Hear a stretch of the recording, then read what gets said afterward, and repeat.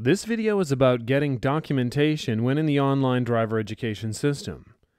Many of the documents and forms we provide in our online driver education system come through the system in a file format called a PDF. Most of you have probably heard of this by now, as it's the most widely used document format on the internet. Still, if you have a brand new computer or you're simply having trouble viewing documents that you get from an online course, it may be that you don't have the program needed to read these files. If that's the case, there's an easy way to get the program, and here's how.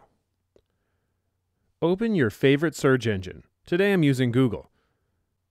In the search bar, type the words Acrobat and free, and click search.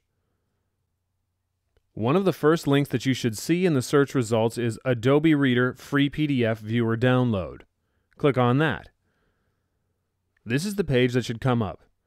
They offer you a free trial with McAfee Security Scan, but you don't need to take this.